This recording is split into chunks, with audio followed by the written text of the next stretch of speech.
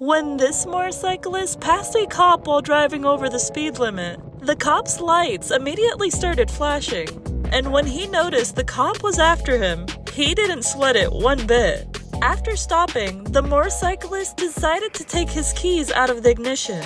He raised them high in the air and then placed them on the floor so the officer would feel more relaxed. But what happened next is something he never expected. Yo, bro, I was just gonna ride your rear tail, bro, and make you flip out. Bro, you slow down, dude. Oh, I was on speed? Yeah, dude, you got it to 70.